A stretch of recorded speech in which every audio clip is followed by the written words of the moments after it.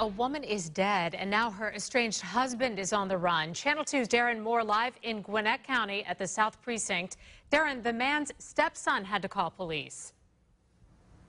Not only that, the little boy found his mother dead inside her bedroom from a gunshot wound. Overnight, Gwinnett County police were on Medlock Park Drive in Snellville investigating a murder.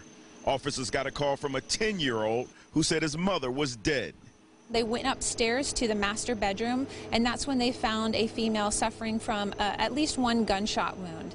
The victim's son told detectives he was outside playing and saw his stepdad drive off around 9 o'clock last night. That's when the boy returned home. He called out for his mother around midnight. He went upstairs to check on her, and that's when he had seen that she was suffering from a gunshot wound and called Gwinnett County Police. Upset relatives gave detectives a description of the husband's SUV. He is driving a 2001 black Ford Expedition with Georgia tag RGJ8749.